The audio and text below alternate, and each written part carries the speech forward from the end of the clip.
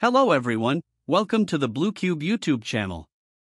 Continuing the Adobe Animate software tutorial from beginner to advanced levels, in this video I will teach you how to move an object along a path. We will define this path ourselves, and the object will move according to it. If you haven't subscribed to my channel yet, hit the subscribe button right now so you don't miss my future videos. In this video, I want to import a fish shape and define a path for it so that the fish moves along that path. Of course, instead of a fish, you can use a picture of an airplane, a rocket, a ball, or anything else, it doesn't matter. First, I'll select the rectangle tool and create a rectangle like this.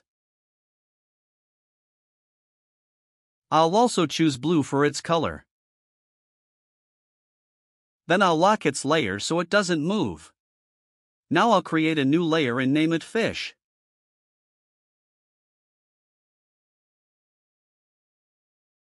On my computer, I'll hold the left mouse button on the fish image and drag and drop it onto the document. The fish will be imported this way. I'll right-click on it and from the Transform section, select the Flip Horizontal option to reverse the direction of the fish. Now I need to convert the fish into a symbol. I'll right-click on it again and select Convert to Symbol. You can choose either graphic or movie clip mode. I'll choose graphic mode and press the OK button. Our fish has now been converted into a symbol. I'll hold the Shift key and use the free Transform tool to make it much smaller. I think this size is suitable, and I'll place it here. Now I'll zoom in a little more. I'll click on the fish layer to select it. Then I'll right-click and click the Add Classic Motion Guide option.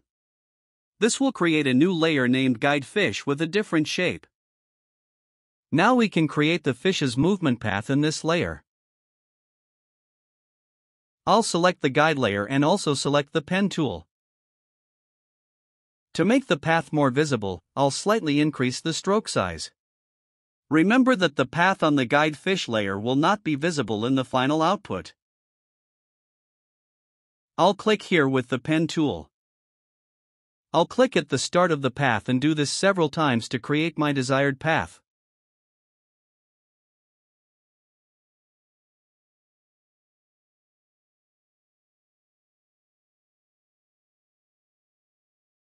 Here, I'll hold down the left mouse button and drag to make the path more curved.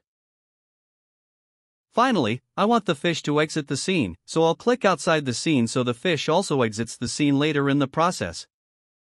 Now I'll use the free Transform tool to select the fish again. I want to place it at the beginning of the path. In the document settings, I'll enable the Snap to Objects option. This way, when you place the fish, it will snap to the path.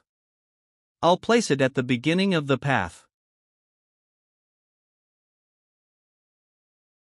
Now, at frame 300, I'll hold the left mouse button and drag until the frames for the background, guide, and fish layers in the timeline turn blue.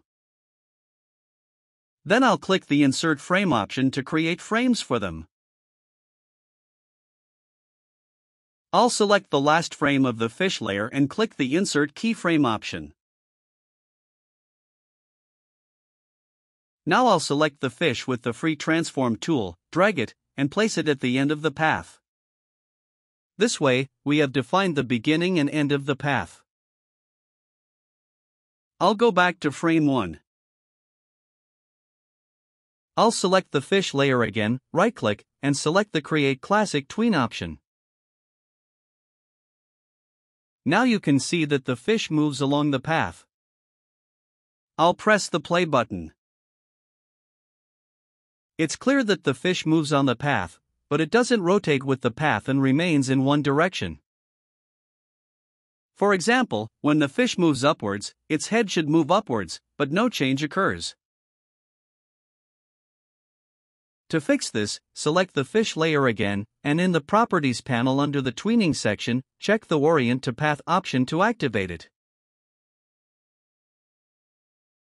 Now, at frame 1, I first need to adjust the fish's direction myself. I'll rotate it slightly here so the fish's head is up. I'll place the slider on the last frame and adjust the fish's direction slightly.